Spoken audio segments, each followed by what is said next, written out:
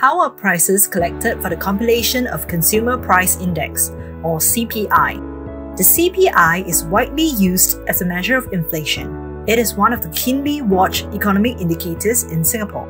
Every month, the Singapore Department of Statistics collects the prices of a fixed basket of goods and services commonly purchased by households.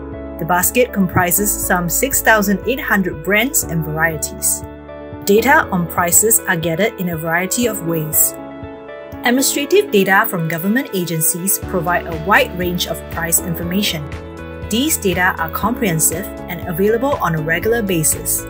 For example, data on electricity prices paid by households come from the Energy Market Authority and are used to compute the CPI for electricity.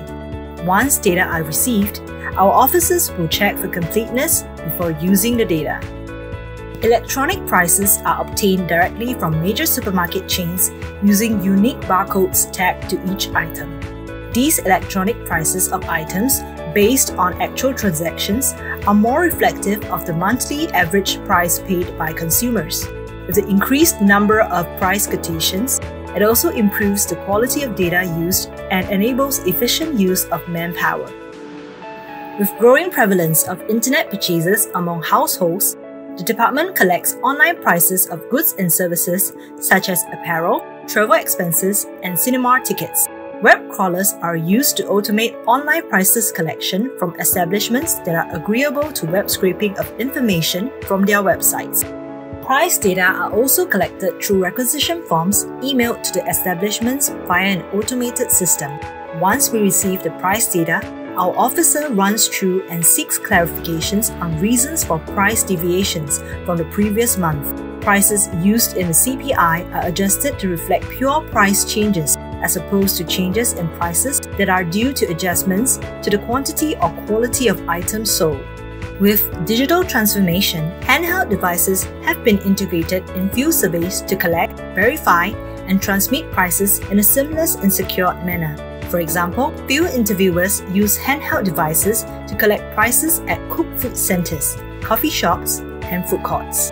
They observe prices displayed at the selected stalls and clarify with store holders on the reason for any price changes. Prices collected are transmitted directly to the CPI database.